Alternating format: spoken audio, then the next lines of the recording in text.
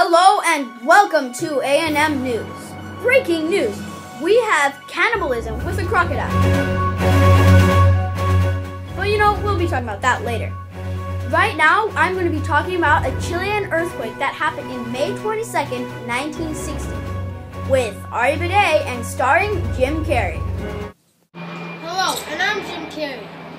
I'm in Chile, and it's just mind-blowing. So it looks like you might know something about the biggest earthquake in the world that happened in Chile, where you're standing right now. Indeed I do.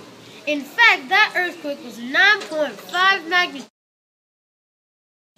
It killed 1,655 people, 3,000 injured, and 2 million were homeless.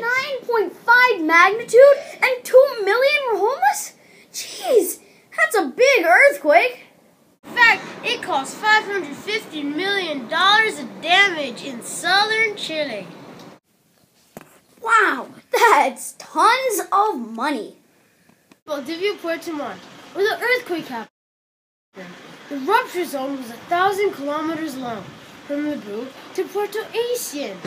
The earthquake triggered volcanoes and tsunamis. The tsunamis swept through the Pacific Ocean. Interesting, but I was wondering, what were the fore and aftershocks like? There were 4 foreshocks more than a magnitude of 7, and 5 aftershocks that were more than a magnitude of 7. One of the aftershocks was a magnitude of 7.9.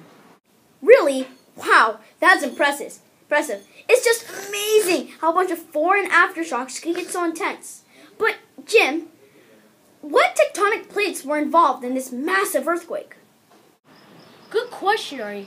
Well, the Nazca plate was pushing against the South American plate, and that's what caused such a big earthquake. Wow, that is just amazing about that earthquake. It is just massive. Biggest one in the world, 20th century. So, moving on, we have that cannibalism photo that I was going to explain to you. Well, it kind of just looks like that crocodile found a croc.